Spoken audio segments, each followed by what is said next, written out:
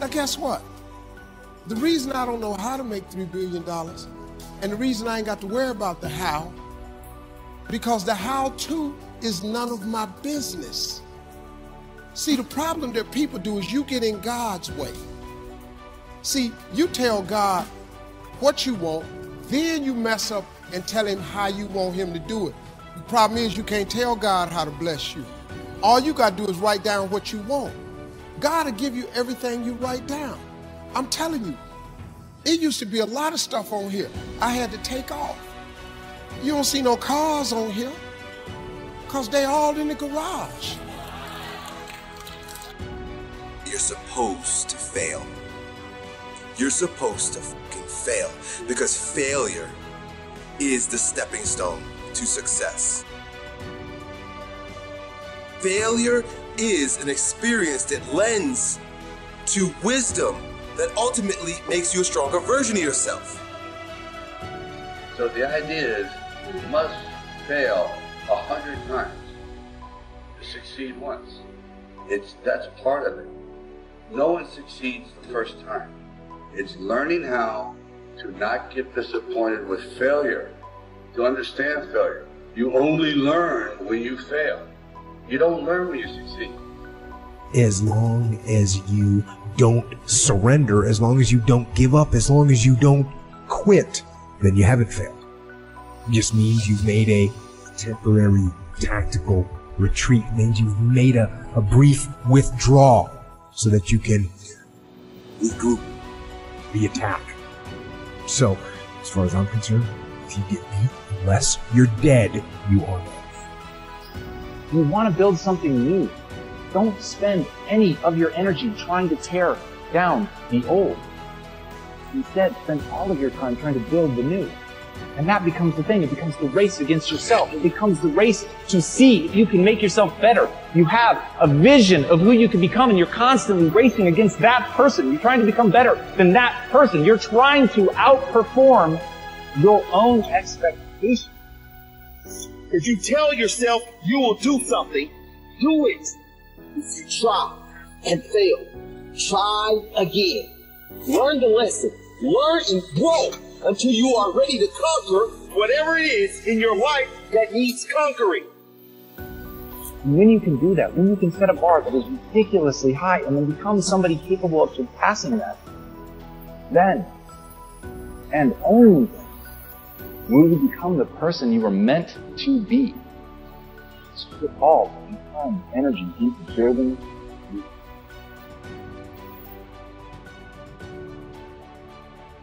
I've told people to learn to use a schedule.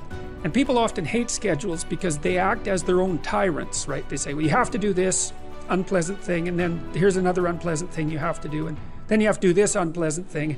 And you do that for about 3 days, and you think, oh, to hell with this, I'm not doing that, you know, and you fall off the wagon. That isn't what you're supposed to do with a schedule. You're supposed to use it to design the days that you would like to have if you were taking care of yourself. What I'd like you to do right now, I want you to think about your dream, because I'm in a room full of dreamers. Think about your dream right now. I want you to think about it and envision it. Dreams without goals are just dreams. Make a list of 101 things you want to achieve before you die. To have ideas and visions and dreams, and then to do any means necessary to see to it that the vision come to life. Only those that can see the invisible can do the impossible. And then there's even more power to be able to see what doesn't exist and then to be able to articulate it and verbalize it. And I know the sacrifices that went along with standing here today. We're not on this stage just because of talent or ability. We're up here because of 4 a.m. We're up here because of 2-a-days or 5-a-days. We're up here because we had a dream and let nothing stand in our way. If anything tried to bring us down, we used it to make us strong. We were never satisfied, never finished, will never be retired. Rest at the end, not in the middle. Everybody can be the best you're capable of being. And I want to tell you, if you want to fail, you have the right to fail. then life's a matter of making choices, wherever you are, good or bad, because of choices you make. Just keeping your minds and your spirits open to the possibilities. I'm telling you, stop being afraid of the unfamiliar. I know without a question that one of the most important decisions you'll make in your entire lifetime is to better handle stress. To decide that your identity and who you are anymore, you're not going to be as stressed as you were last year or the year before. We should all become more peaceful, more thoughtful, more present, more joyous people as we age. Would you not agree? And if that's true, then it's time to start now. You know, there has to be an intentional decision at some point in our lives where we say, look, I'm not going to be this stressed anymore. I'm allowing too much stress into my life. And please notice the words I'm using here. I'm allowing too much stress into my life. Most stress is not, quote unquote, real. No one hands you a plate of stress. It's not something you see and we can transact and exchange. It's something we make up in our mind. We make things stressful that may or may not be or have any cause to be stress-inducing. You know, one thing that could stress you out might not be a stressful thing to anybody else. So that proves we're making it up. And since we're making it up, we should decide what we're going to do in the future. Are we going to always be stressful people or not? I know that sounds so silly, but I made that decision when I was young. I was 20 years old. And I said, look, I don't want to be a stressful person anymore. I used to stress about getting everything right and getting good grades. And I'd stress about, pleasing people and stress about, did I fit in? I'd stress about college. I'd stress about, and at some point I said, all this is made up. You know, matter of fact, most stress is coming from usually one of two things. First is a false time crunch that we perceive. We think we only have so much time, so everything becomes stressful. Oh my God, I gotta get this done. I gotta get this done. I gotta get this done. And we're reacting our lives to really false deadlines. Someone asks you for something, you think you have to get it to them right away. You probably don't. It's probably not a real deadline. And unless you ask them, when is the real deadline on this? I mean, the point in which everything crumbles and falls apart. If you don't get it then, what would happen? What is the worst thing that would happen if you didn't get it at that exact time? I'm crazy about this in my life. If someone says, well, Brendon, I need this by Thursday, I say, okay. If you need it by Thursday, is Thursday the day everything would explode and fall apart if you didn't get it? And they're like, no, Monday would be fine. And I just bought myself Thursday, Friday, Saturday, Sunday, and part of day Monday. I just bought 5 days by asking when the real deadline is. Because most people, they say they want something from you when they want it, not when they need it. So your job to help deal with just the time crunch that stress can feel like is asking, when is the real deadline? And all these things that you're stressed out about, do they really need to be handled right now, this immediate second? Would it be okay if you created a plan and you handle them over the next couple of days, next couple of weeks, next couple of months? When you actually realize the unbelievable amount of time we all have as humans and how much more time we have when we become focused, diligent, intentional, disciplined, then we're not so much stressed anymore. It's like, I will get to that when the time is appropriate for that. Before that, I've got other things. I think success, first of all, is knowing my purpose in life. As I have watched and observed successful people, what I have discovered about them is they really have figured out why they're here. They really do have their act together. And knowing their purpose in life is a stability for them.